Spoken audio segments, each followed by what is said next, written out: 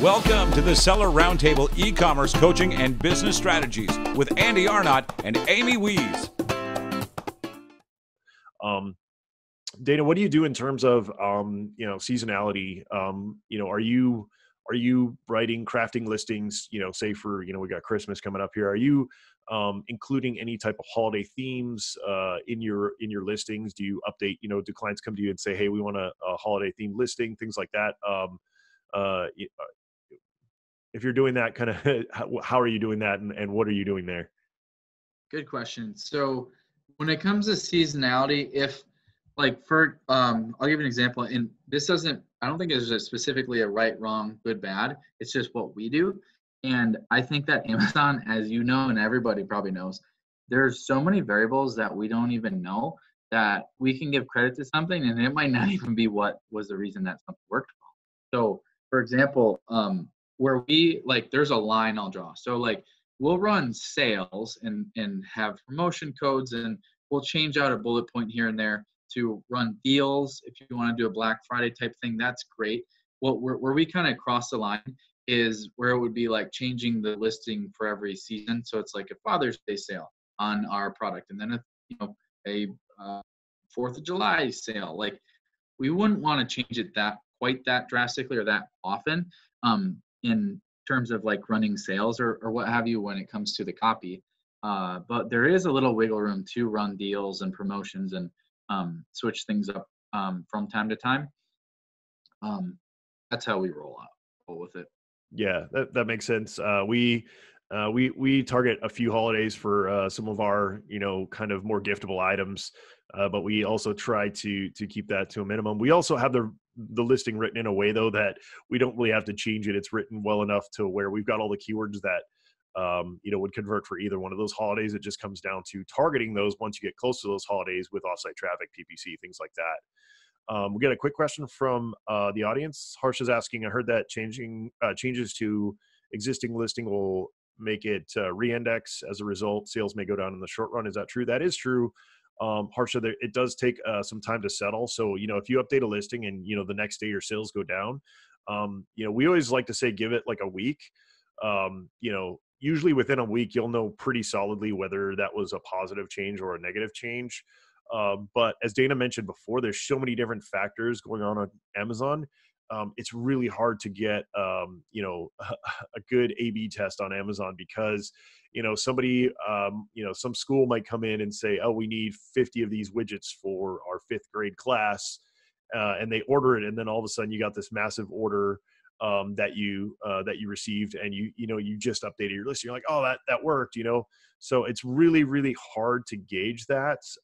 That being said, I mean, me, I'm always talking about turning dials. I always love to turn dials, but I think a week is a good test. And if it doesn't improve, then maybe go back. Now we're coming into Q4 now. So in Q4, kind of every day, or every other day, you'll see some, slight lift in sales usually. At least we're high volume. So for us, we can kind of see every day it start ticking up a little bit more. So it's a lot harder to test listings in Q4 in terms of, changing them and seeing if it's an effective change or not.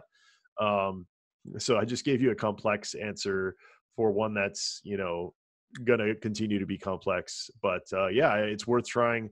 I always say though, if it ain't broke, don't fix it. I mean, if you're getting good sales and good volume and it's continuing to climb day after day after day, leave it alone. Because of that re-indexing, you could make a negative change, and then even if you change it back to the way it was before, we've seen that happen before where it doesn't drop right back to where it was before. So if the listing is working and increasing day, every day, every week, you're seeing an uptrend, then I would not touch it. Dana, anything you want to add to that? No, well said. And yeah, I will double down on the fact that yes, it will de-index, and expect that. And a week is a great measure as well. So and then just again zooming out, I used to be in the weeds so bad, every 10 seconds I'm refreshing the stats, and so I get I'm a freak with that. But the more you can zoom out and average stuff, so instead of focusing on the day to day, because there's so many factors that come in, I mean, like a holiday can throw stuff off. A hurricane can throw stuff off. Like there are so many things that are out of our control that impact our sales that we go mad trying to like react to every single change. So zoom out as best you can. Look more at weeks, that kind of thing. Look at the year. Just make sure it's trending upward. That'll alleviate a lot of the anxiety that comes with like the sudden changes, like de-indexing and all that. Absolutely. So, Dana, what do you see in terms of, people writing headlines and bullet points? I know you mentioned, using all the space, which is a good tip. Amy and I always, you know, pound that into people's minds. We also, love people to fill out the back end as much as possible with the, accessory fields and, those kinds of things. But, what mistakes do you see, a lot of like majority, like when your clients come to you, what are you seeing in the headline and in the bullet points that you're like, oh, here we go again? Yeah. Surprisingly, one of the big things is just they don't use all the space. So that's not everybody. That's maybe half, but that's such an easy fix right there, everybody. Like you know how many more keywords you can fit like in just a few characters. It's crazy. So that's like the first thing. And then I'll double down on that.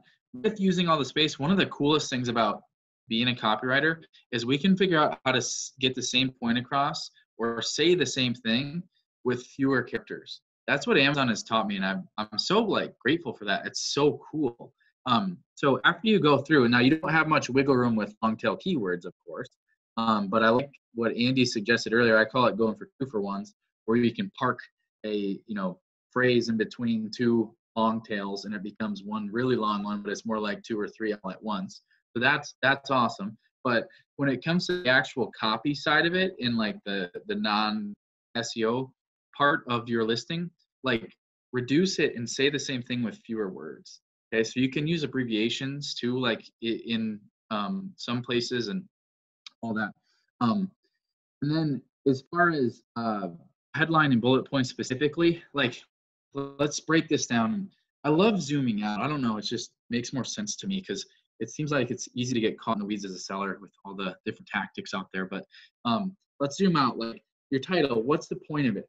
2 things, literally 2 things. Number 1, get you indexed in the search results as high as possible. That's great. Now here's a cool thing, guys. Test this theory if you want.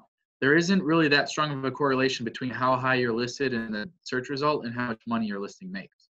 So number 1 is great, yes, but that doesn't guarantee you're gonna make all that money. Do a search sometime. Okay, so don't sweat it if you're not the top 1 or whatever. Like you can still make money as long as you're on page 1. So get listed. That's half of the battle with the title. The second half of the battle that people don't do well and that you guys can take to the bank right now is you got to get clicked on. Like there has to be reasons for them to click on you over everybody else. Because what does it matter? That's proving my point or my theory that there's not a strong correlation between where you fall in the search result and how much money your listing will make, because just because you're 1, 2, or 3, it's not Google, it's Amazon. People are more scroll happy. They're looking at other things. So they're looking at price, reviews, right? And then your title.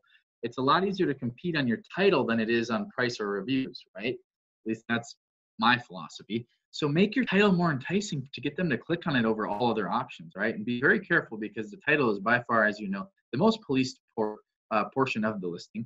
So don't use naughty words that'll get you in trouble, of course. But make it enticing. So that's the first half of like the title. Now the second half of the bullets. What's the point of the bullets? Think of this. It's again 2 things. Number 1, as Andy knows well, it's to get more keywords in there. Okay, so when you can slam more, you got a lot more room in the bullets than you do the title to get those keywords in. And yes, they do make a difference in the bullets. They do get indexed. It's important to get those in there so you can get the search traffic and so that you give Amazon what it wants and your listing is appearing as relevant. Secondly, though, in my opinion, most importantly, is it converts visitors once they get there. That's the point of the bullets. It's getting someone from like opening the door into your shop to getting something on the counter to buy. That's what your bullets do. All right. So reasons to buy your product over all the other options on Amazon are hugely important for bullet points. And again, it's a blend of SEO and copy. And hopefully that makes sense as to why or what we're doing on each of those pieces of the listing. Yeah, absolutely. All right, Kevin, let's see. Filling the space. Fantastic. Nice little SEO listing there in the chat. So yeah, Dana, one of my favorite characters is the and symbol. Just that going through and replacing and with and is huge. And I've learned that on social media as well. I always go like write something out and then go back and replace and with the and, with the and sign. And that's just a little example of, some shortcuts and ways to save space. So Dana, we were talking about this a little bit before we got going on. I'm going to put you on the spot because I went on your website and saw that you were at I think it was called I think they were still calling it ASM or something like that. It's now SellerCon. I forget what they used to call that conference, but anyway, I was there and I started seeing these funny straw hats, people wearing these funny straw hats. And back then I didn't know where they came from, what the reason was, but some people had them. And I want to say, I think it was on the last day, but I can't remember exactly, but can you fill me in on the backstory on that and kind of what happened? Because it's pretty funny and interesting. And this is one of those things where I love when people, the old adage, when you get lemons, make lemonade. I would say you definitely made lemonade in that, it's like make something, make something out of that disappointment. But yeah, tell us that story. Oh man. How long is like the statute of limitations? Like, I think it might be up by now. I don't know. Yeah. Maybe. Okay. So I'm so glad you brought that up. I actually kind of forgot about that. So long story short, try to keep this as lighthearted and positive as possible. We all go through crap in business. We all get screwed over. That's part of the process. So I did a barter. So I did a bunch of copywriting for these guys. And my barter was that I get to speak at their event in front of, several thousand Amazon sellers, which is immensely valuable for me. So it was a win-win. Anyway, I did what I was supposed to do. And then like 4 days before the conference, I had my whole team, staff, everybody, tickets booked, all that. I get an email that I was cut from the speaking lineup with no explanation, nothing. And I'm like, oh, what? Like how that, what? So long story short, I had already had 3,000 straw hats. I'm a farmer from Wisconsin, right? They were a prop that I was going to hand out to the audience. And my goal was I would have one on stage and then I'd take a selfie, be like 3,000 people in the crowd wearing a straw hat, and it'd be like a cool, thing I could, I guess, post and make a bunch of noise and all that. A lot of fun. Right. So the hats were on the way. They're coming from Omaha, Nebraska, heading to Vegas to the Venetian Hotel. And we had non-refundable tickets. So we're like, okay, we're going to go anyway. And so, of course, we wanted to be as minimally disruptive as possible and keep it fun and all that. So we hired some people off the street in Vegas and put them in some event staff shirts, snuck them into the Venetian. And before the events happened, we didn't want to actually disrupt when the event was going on and that kind of thing. We wanted to kind of just keep it light. And so when everyone was lined up before, I think, whenever the doors opened, they're all lined up in the hall. And the hall is the hall. I mean, shoot, we can be in the hall. So we bombarded the line with all these hats and started just handing them out like crazy and just having all this fun. And 13 minutes, we got away with handing all these hats out before we got kicked out of there. And it was, from what I could see, everyone thought it was really fun. And anyway, we got our point across that the farmers are showing up. So where were you during all that madness? Were you in the line or? I don't remember. I think I don't know. I don't think I saw it in the line. I think I saw it like people wearing them like later on in the day. I don't remember seeing them in the line, but yeah, that's funny. Yeah, I remember. Yeah, there was a lot of kids that like took them home as souvenirs, and it was a lot of fun because I mean we're in Vegas, like straw farming hats. That is like what I mean. It is Vegas, but even still, that was a lot of fun. So Yeah, there you go. Yeah, that many people together wearing the straw hats was definitely, yeah, something to notice. Cool. All right.